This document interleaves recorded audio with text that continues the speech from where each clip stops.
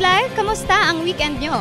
Ako nga pala si Lalay Landicho and obviously, nag-e-enjoy ako ng todo ngayon dito sa Bani, Pangasinan kung saan sinaselebrate ang annual Pakwan Festival.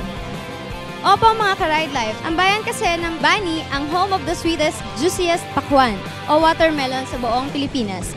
Pero hindi lang pakwan ang pinuntahan natin dito, kundi ang 3-in-1 show of the year.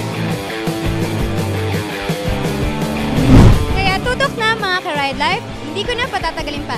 Arat na!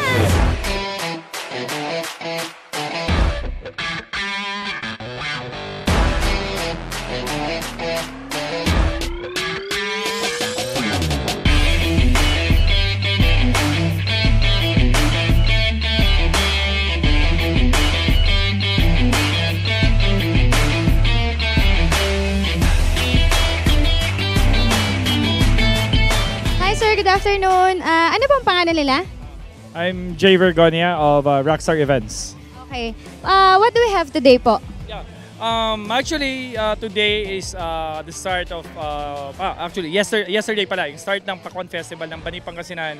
And I was invited to have this motor, car, and trike show for today. So, ilan naman sir yung participant natin ngayon?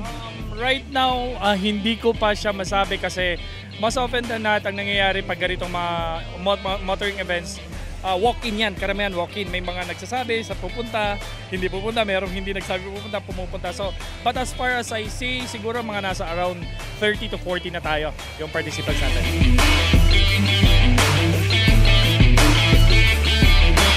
Hi sir, magandang hapon po. Ano po ang pangalan nila?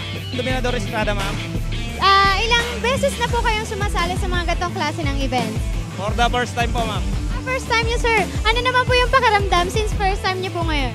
Excited na masaya. May mga mensahe po ba kayo para sa mga kalahok ngayong hapon? Enjoy na lang po yung papanonood nila. Good luck po, good luck. Voices. Clifford po. J. Patrick Guzman. Sir, napansin ko ang dami niyo ng awards, medals. Pwede ko bang malaman kung ilang beses na kayong sumasali sa mga ganitong klase ng event? Marami na rin po siguro. Sa 20 plus. Every events na yun, sir, nagkakaroon kayo ng mga awards? Opo. Okay. So mga ka-Ride Life, nabusog ba ang mga mata nyo sa mga motorbikes brand na pinakita sa Car Motor Trike Fest 2020 ng Bani, Pangasinan? Lagi lang tatandaan mga ka-Ride Life, wear your helmet, keep calm, and ride it cool. Dahil marami pang episode na ipapakita ang Ride Life, dito lang yan sa The Manila Times TV.